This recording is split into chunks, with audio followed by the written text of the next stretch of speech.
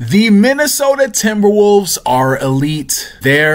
I said it. I'll admit, 2 years ago when the Timberwolves gave up more than France did in the Louisiana Purchase to acquire a player who just got torched by Terrence Mann in an elimination game, I 100% thought they were about to waste the prime of another great player. 2 years later though, they proved me wrong. Rudy Gobert has fit seamlessly into the Minnesota Timberwolves roster, propelling them from a middling defense and overall team to the #1 defense in the league and a team in the running for the #1 seed in a deep Western Conference. This #1 defense, combined with the ascent of Michael Jordan's lost heir, has had the Minnesota Timberwolves in championship contention talks for the first time since the iPhone was invented. Championship contention talks that have caused me, your friendly neighborhood sweatshop manager, to put on his regulation hater cap real quick and say, hey, pump the brakes real quick, pal. The Minnesota Timberwolves are awesome, but I'm not quite sure if they are a championship contender. And that's because when the playoffs roll around, one of their big dogs turns into a real Real quick, if you are one of our 1,000 subscribers from the bottom of our heart, thank you. There was no universe in which we thought it was at all possible we were going to reach this goal this fast. And the only reason we were able to do it is because y'all decided to take a chance on us, and we can't thank you enough for it. If you are not one of our 1,000 subscribers, please watch this video all the way through. And if you enjoy it, go ahead and like and subscribe. We got a lot of cool stuff coming in the near future. And for both groups of people, both those who are subscribed and those who are not, stay tuned for the end of the video for a few announcements on what we have planned for the future of the channel. Commence the Anthony Edwards glazing. I mean, what do you want me to say? Anthony Edwards, the savior of dark-skinned basketball, is here, and he's him. I'll admit, it was looking a little bit rough for us. LeBron and KD old as dirt. Jimmy Butler's game is as appealing as a rock in a lake, and Ja Morant trying to break the world record speed run for how quickly you can lose all your sponsorships. But in our darkest hour, all puns intended, that sexy-ass brother in OKC and this man right here have stepped up to the plate. Pretty much since his rookie season, Anthony Edwards has been flirting with superstardom. We've seen flashes of it here and there. We've seen the absurd athleticism and the defensive potential, but it hasn't been until this year that it's all come together. And you know how he did it? You know how he finally fulfilled his potential to become one of the best shot creators in the league? Well, your first assumption is probably that, oh, he's just taking more shots. And you would be correct, except for the fact that you'd be wrong. Anthony Edwards is scoring 2 more points a game on less shots than he was taking last year. Oh, okay, so his efficiency increased. That must mean he finally upgraded his three-point shot. Yes, his three-point shot efficiency is better than it was last year, but he is actually taking and making less three-pointers than his last season. Oh, so he got better at finishing. Again, yes, but again, his number of finishes at the rim has significantly decreased compared to last season. So if he is making less shots at the rim and at the three-point line, then how has he become so much more efficient, ladies and gentlemen? In the year of our Lord 2024, Anthony Edwards has become a more efficient scorer by switching out threes and dunks for mid-range shots. You cannot make this stuff up. Daryl Morey will never get another front office job again. Which is a dumb joke to make because he has a job right now, but that's not the point. And I mean, these ain't no 1-2 dribble pull-ups. This is actual poetry in motion. I mean, just watch these clips and tell me this man ain't bring a tear to your eye. Behind the back snatch, hezzy half spin, fake into the fadeaway on Andrew Wiggins. Nah, you're done. I'm sorry, you're done. 1 second. Michael! Michael! Come get your son! Come get your son right now! Now, this man's stringing dribble moves together like he in 2K. And even in 2K, that wouldn't work because his stamina bar would have been drained. Anthony Edwards is him. And even though it is a small sample size, he's shown that he ups his himness in the playoffs. In the 2 seasons Anthony Edwards has been in the playoffs, he has significantly increased his points per game and his efficiency, while also decreasing his turnovers per game. Now, you guys will get my updated top 25 players soon enough, but best believe that Anthony will be in that upper echelon. I had some very minor questions about Anthony Edwards, the #1 option, but he has answered those questions and then some time after time after time. Anthony Edwards is more than good enough to lead a team on a playoff run. And when that team has, only like the best defense in the league, then I start getting a little bit excited. Rudy Gobert has turned this team into a defensive juggernaut, the #1 defense in the league by a wide margin. The difference between them and number 2 is the same as the difference between number 2 and number 10. And unlike the #1 defenses Rudy Gobert led in Utah, I believe this defense will be playoff proof because they have this one thing called, one second, I have it here in my notes.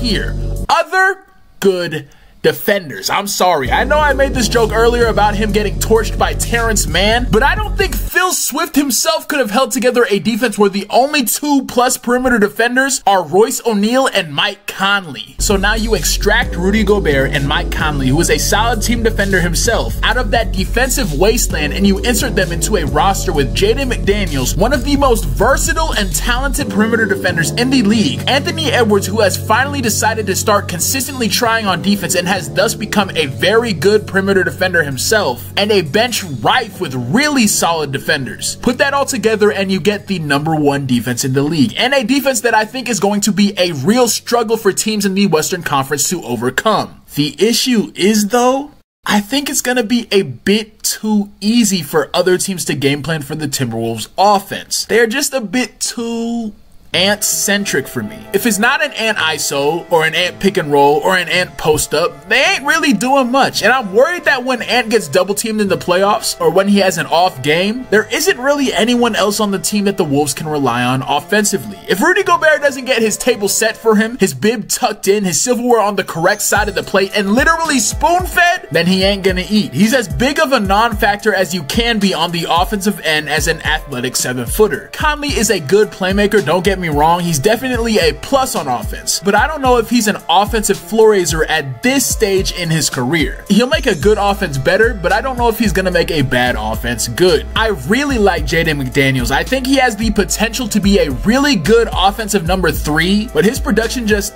isn't quite there yet. Their bench has a couple players in Alexander Walker and Monte Morris that I feel are good players to hold up a bench unit, but again, not really floor raisers of a team's total offense. And then there is Naz Reid, who may be the best big coming off the bench in the league, someone who would start for like 20 teams right now, but he can't start on this one because of one Karl Anthony Towns. I've made my feelings on Cat known. I firmly believe he is the second most talented offensive big in the league. Probably third now that Joel has learned how to pass to his teammates. He's craftsman, skilled, Milwaukee, DeWalt. He has all the tools. He is a great passer for a big. Good ball handler, good in the post, solidly athletic, and is easily the best shooting center in the league. No contest, no competition. And on top of that, this is, I think, his best defensive season so far. He should be at worst a top 15 player in the league, and probably top 10. So why do I believe he will be the main reason the Timberwolves won't win a championship? That is because I believe Cat is the perfect synopsis of why the mental component is the most important facet of basketball. I'm no psychiatrist, so I won't speculate on the reasoning or the specific mental traits that goes into being a top 10 or even top 20 player in the league, but I will say that whatever those traits are, there is no way Cat has them. I am sorry. Just look at his playoff performances. Karl Anthony Towns is the weirdest playoff choker I think I've ever seen in my life because he's not explicitly bad offensively. Sure, he's not good, but I don't think he chokes the way James Harden does. I mean, just take yourself back to the play-in game last year. In that game, Anthony Edwards was the one who needed the Heimlich. That brother was gasping for breath, shooting an eye-gouging 3 of 17 from the field. And Cat responded by absolutely dicing up the Lakers defense to an alarming degree. Passing, shooting, driving, in the post, come here, let's go to work. In the first and third quarter, Cat was the best player on the court for either team. In the second quarter, fourth quarter, and overtime though, practically non-existent. And do you know why that is?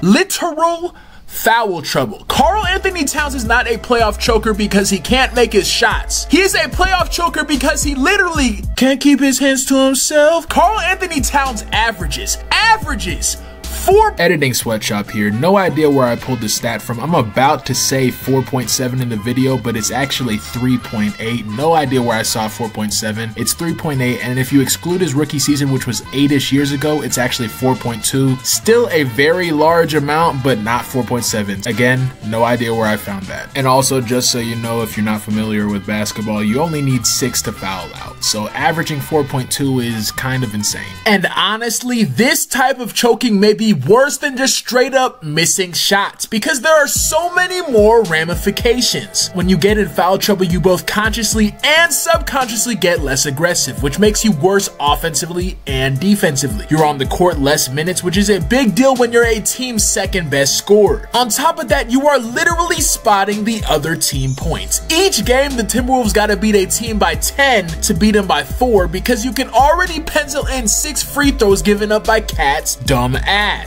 If this were a bench player, or even your third best offensive player, this wouldn't be a terrible issue. Draymond Green been averaging an assault per week since the beginning of the Warriors dynasty, and they've still found a way to win 4 championships, mainly because while Draymond is very important to the Warriors offense, don't get me wrong, you can still function pretty well with 2 to 3 of the greatest shooters of all time. Draymond is very important to the team, but the Warriors can handle a game or two without him offensively. The Timberwolves, though, are the 20th ranked offense in the league. The Timberwolves' offensive talent is statistically and objectively speaking below average. They need Cat if they want to make a deep playoff run. Every other team in the West that can feasibly make the playoffs has at least one guy aside from their star player who can consistently create their own offense and help keep the team afloat if the star player misses a game or is just off. Can Minnesota really count on that from Cat, though? When he's treating the defensive side of the ball like a vintage Hell in the Cell match? Can they really count on him to take the reins when teams are devoting 2 defenders to stopping Ant in the playoffs? While I am 100% open to and hoping I am proven wrong at this point, I just don't see how you can count on him. And the Timberwolves just don't have the personnel to pick up the rest of the slack. Don't get me wrong, I feel like any team that makes the playoffs in the West has a chance to make the NBA Finals. The West is truly wide open. Out of all those teams in that upper echelon, though, the teams that are definitely going to be able to skip the play-in, the Minnesota Timberwolves is the one team that I have the most questions about. And that is almost solely due to one Karl Anthony Towns. What up, Sweatshoppers? Thank you so much for 1,000 subscribers. It means the world to us. Your viewership means the world to us. When we originally started this channel, there was no way we thought we were going to reach 1,000 subscribers so quickly, and here we are, and it's all because of y'all. Thank you so much. And as a, albeit small, show of thanks, we kind of wanted to give you guys the lowdown on what you can expect from this channel for the future. First, release schedule. You guys can expect a video from us weekly, usually on Wednesday around 6 p.m. Central Time. We found through our few months of being on this platform that Wednesday around that time seems to be the time where the most of you guys see the video the quickest. So you guys can expect a video from us once a week, every week, 6 p.m. Central Time on Wednesday. If not Wednesday, then it'll either be Thursday or Friday. Next, the types of videos you can expect from us. And really, what you guys can expect is every type of basketball video, a deep dive into a basketball concept, player breakdown, team breakdown, a retrospective for a certain team in NBA history. The only thing we've decided to maybe not cut out but pull back on a little bit is our daily NBA news reporting. This is like trade deadline stuff or free agent moves, stuff of that nature. The reason we wanted to pull off on that is because we found that those are our least favorite types of videos. It's always a rush to get it out, and in those videos we feel the least confident about our takes because we don't have a lot of time to research them. Maybe once we get our short form content up and running, then that can be kind of the hub for our NBA basketball reporting. But other than that, as far as long form content goes, you can expect those types of videos to die down a little bit. Last couple things. First, we need a new name for this community. We started by saying Sweatshop Employees because we wanted to keep the sweatshop motif, and then someone eloquently put it on one of our community posts that may be a little bit derogatory. So we switched to sweatshoppers, but that, I don't know, that just seems kind of basic. So please let us know down below what we should call our community. And lastly, we're trying to figure out what we should do to set up the memberships on this channel. Why don't you guys just let us know down in the comments what you guys think would be fair to you guys and what you guys actually want out of the channel memberships. What we were thinking is $3 to $5 a month, you get videos a couple days in advance, and then $10 a month you get access to the sweatshop Discord, something of that nature. This idea is still in the beta, so please let us know down below what you guys think would be fair for you guys to pay and what you guys would like out of the channel membership, because you know you guys are who are going to be paying for this type of stuff. So let us know down below, and yeah, that's it. As always, stay sweaty, ladies and gentlemen.